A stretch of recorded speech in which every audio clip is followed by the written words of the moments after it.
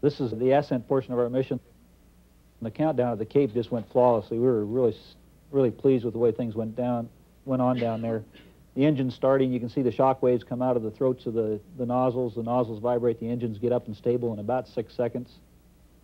Solid rocket motors fire, and we're off. And for a new guy doing this the first time, it's really a thrill. And that thing feels like being on a rough train while the solid rocket motors are firing. If y'all have been on a rough railroad track, that's about what it feels like.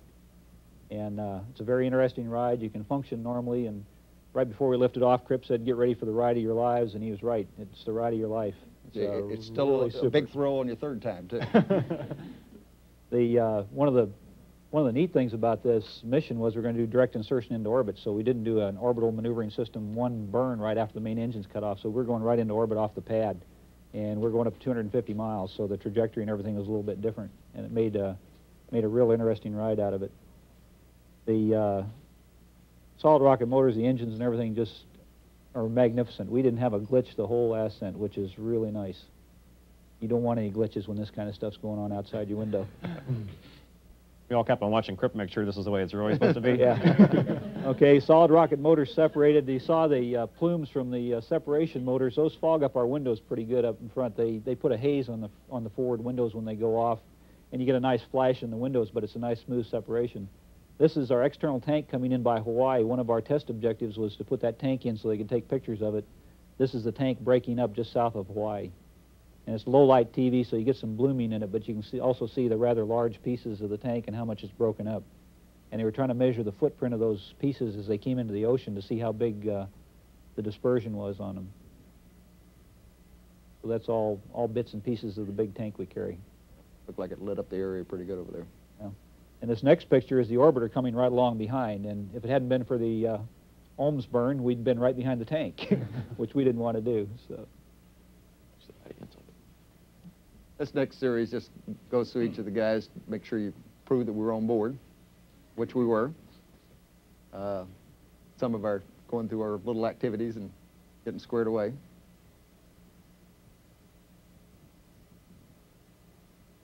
That shot shows Ox with the Linhof camera we had on board. It's the first time we've flown that. It's got a 5-inch by 4-inch square format that really makes some nice pictures. That Texas coast picture we saw a while ago was shot from that.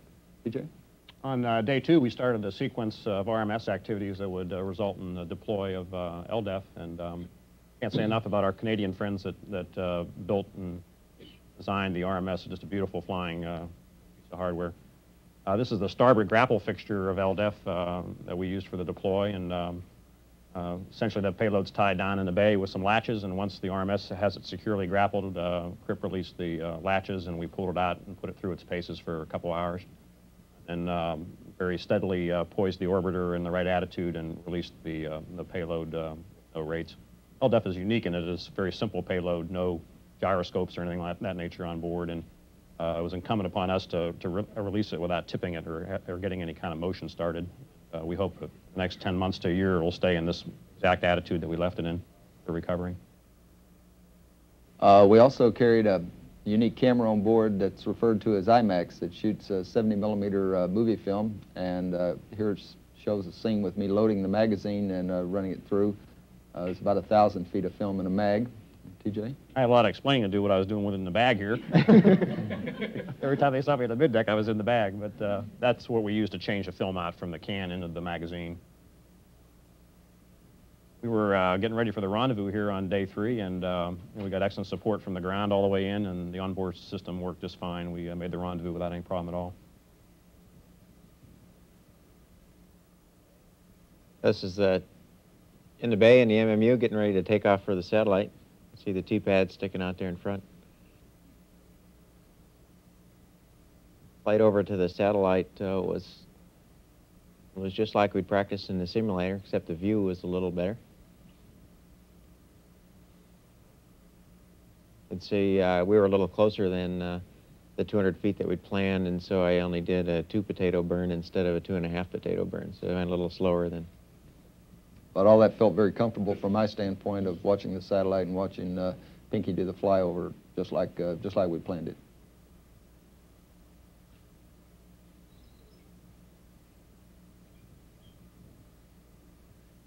it's a nice, stable device that the MMU really performs superbly throughout the flight. The MMU was really a very, very nice machine to fly. You could put it wherever you wanted. Flying up on the satellite was just like we'd done in the simulator, all the way up to the point here where we attempt to do a dock, and the T-pad hits that little pin that's sticking out and bounces right off. That's a view from the helmet-mounted camera.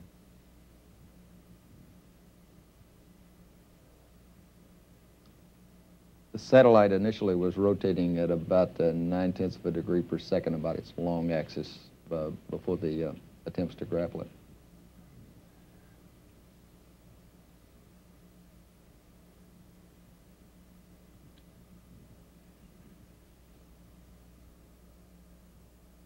This, I think, is the last attempt I made at doing the docking. We had some pretty good rates on the satellite already. You can see go in there and watch it'll bounce right out again.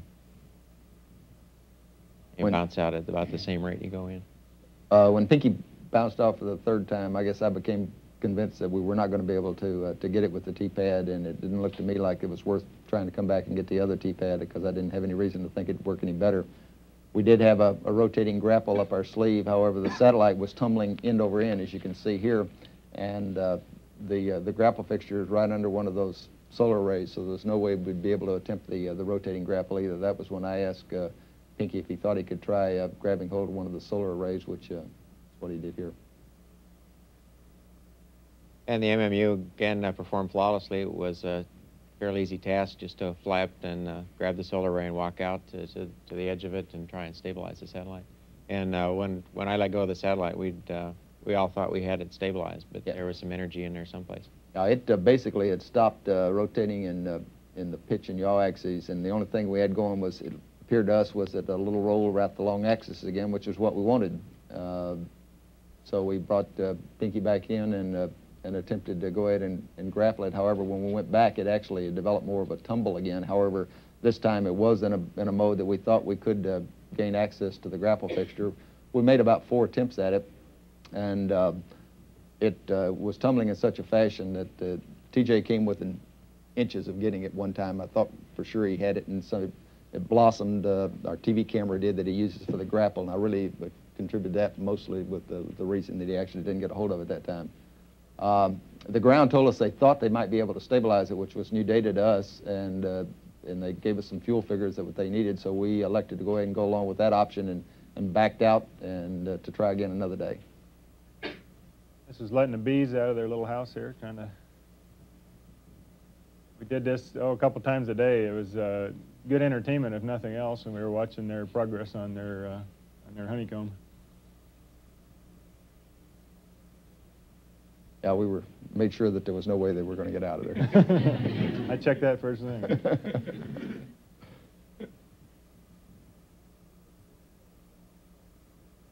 This is a little bit of in-flight repair with the EVA power tool. We weren't programmed to use it inside the vehicle, but it turned out it was a really good way to take off and put on panels so that we can get at some filters inside the vehicle and clean them. And Pinky did most of the work, but this is just me doing some, putting some in just for practice. You know, the government runs on paper, and we have to have our teleprinter on board. It's just taking a message out of the teleprinter for the day. And when we changed our flight plan there, we got flight plans up from the ground every day like that. We do our daily exercise like we always do. So we have a treadmill on board, and we all spent 10 to 20 minutes a day on the treadmill whenever we could find time. Okay, and we're getting set up to go in and try the second rendezvous attempt. Incidentally, from a rendezvous standpoint, we noticed a few minor anomalies with respect to that, but the basic system really works superbly. Rendezvous works just like it did back in the Gemini days, as far as I'm concerned. We can get 2 satellites together, and we'll probably get a chance to exercise that extensively out in the future. That's the slowest anyone ever saw Crippen move inside a shuttle. He was doing that so we could take a picture of him.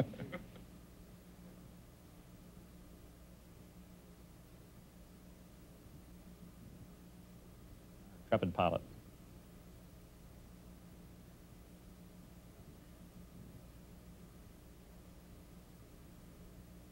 Always easier in 0G. Moving around up there is really nice.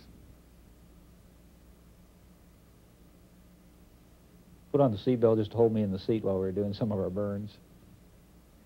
You notice it takes a few books to do that operation. We got them spread out everywhere. We came in and rendezvoused with the satellite the next time, and it had about 0.5 degrees per second rotation rate going, and this was just the way that we had practiced it down here on the ground. Maneuvered in, and TJ grabbed hold of it with no problems whatsoever. That's it, the gold thing outside the window there. And you can also see the arm moving in the other window, so that was right about the grapple time. This is the Solar Max stowed in the flight service structure, and just the way we wanted to see it in the first day, but we finally got it there. This is the guy we called Oscar. This was the third spacesuit we had on board. Just show you what it's kind of a demonstration here, just how easy it is to move things around. This weighs about 375 pounds. This is where the guy said, "Oh, that feels good." Been in there all this time. Spacesuit comes in basically about 4 pieces. Here, you take his pants off, and it's got 2 gloves and a hat. It's we had excellent luck with our spacesuits. Mine was absolutely no problem at all. Pinky had a little problem with his air conditioner, but in general, the suits work really well. It's the Solar Max when it's rotated down, and then it's twisted around so that we can get at the operating end of it, so we can do our repair. The structure that this thing sits on, the flight support structure, was built up at Goddard, and it worked very well. Scobee was our valet for the EVAs. We couldn't have gotten in and out of the suits in a real efficient manner without Dick. He helped us a lot. This was about the only films we got of the change out on the ACS module. We did most of it in the evening there before we came up to the light. These guys were going so fast we couldn't take any pictures. Slow down, we'll get some sunlight. You can see the big blue tool there is the module servicing tool. This is like a big torque wrench.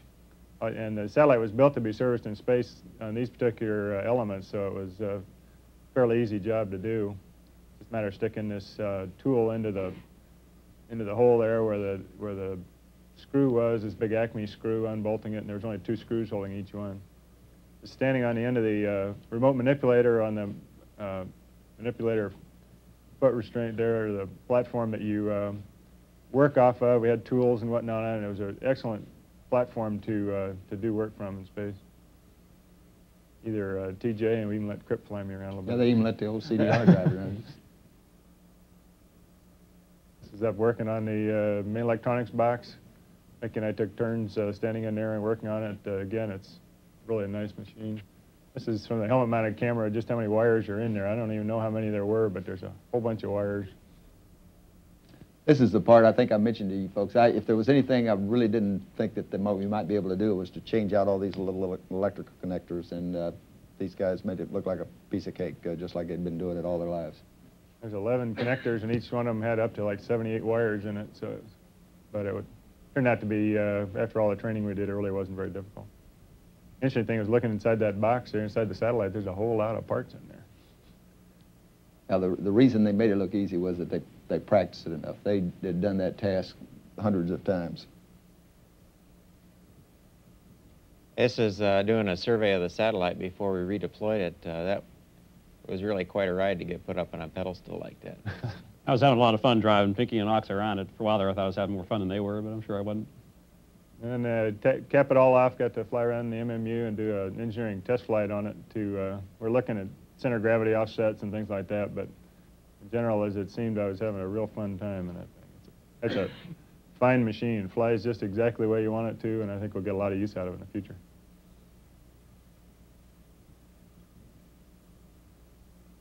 It affords a fine view of the world here.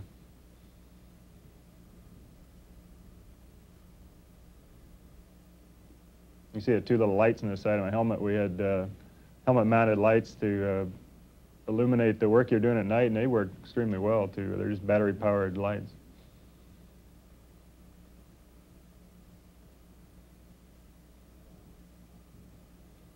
After Pinky and Ox had finished the repair work, that was a pretty long day, EVA and all, and the next day, Goddard said they were ready for the deploy of the satellite. They had checked it out overnight, and we hoisted it up on the arm in the proper position, and pointed it toward the sun with the orbiter, and then RMS did the rest of the work by releasing it without much noticeable rates on the satellite. Backed the arm away, and then Scobes took over flying the orbiter back and away. And all that went very nominally. We backed away from it and departed the area about 45 minutes after we deployed the satellite. We were planning on staying around a little longer than that, but all the test and checkout was done. Everybody was happy with the satellite, so we went off and left it. And hopefully we left it in a lot better condition than we found it. Did leave it a lot better. We did leave it. Okay, this is more of the housework. I did a lot of the cooking and bottle washing, and if you look out the window there, you can see the snow going by. We're doing a water dump at the same time. Cooking a meal is about like doing it on the ground there. This is a bank shot by Crippen. Yeah. Trying to get my eggs in my mouth. We do. You do tend to eat in space like you do on the ground. Almost. Almost. Some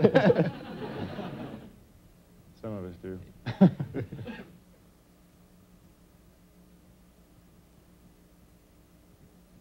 Land shark. Scobe's got all the dried fruit in the pantry there. Nobody else seemed to like it, Scoffed but it it all was really down.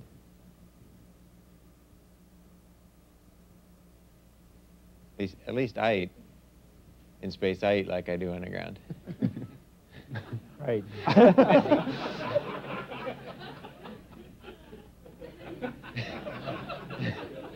So did Ox. So does I.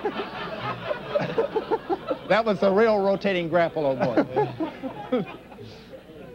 Yeah, we gave us time to play up there, too. Finally, they told us we had to come home and quit playing them. We had to wave off once. I had lots of practice of that, having done it on my last flight, so it worked exactly the same way. No problems at all. Just tell us where you want to land. Mm-hmm. Okay, these are 16mm motion picture taken out of the overhead window. This spike thing was just sat over the middle of the payload bay during the whole entry, which was at night. It's a big shock of some sort, and all this flashing and burning was going on around it. I kept tapping everybody on the shoulder trying to get them to look at it, but they were busy flying the orbiter. That's what it looks like outside the forward windows. That captures the color very well. It was dark most of our entry, so we got a chance to get a fantastic light show. Vehicle flew like it normally does. We had no problems at all in entry. It was completely nominal as the vehicle behaved superbly throughout the flight. We had very few malfunctions. Lighting was such that we couldn't pick up many landmarks visually until we came overhead Edwards. About 45,000 feet, we began to pick up normal landmarks. There's deploying the gear at about 300 feet. And we were using lake bed runway 17, and that all went very nominal as far as we were concerned.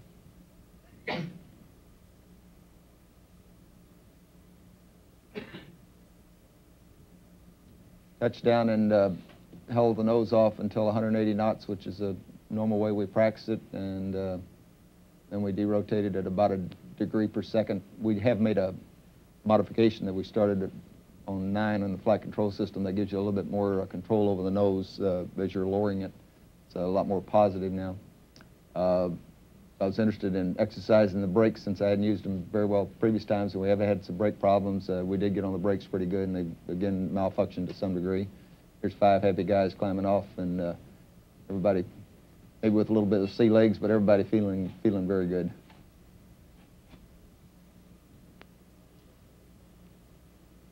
And that concludes our movie and presentation. So if we could have the lights, thank you.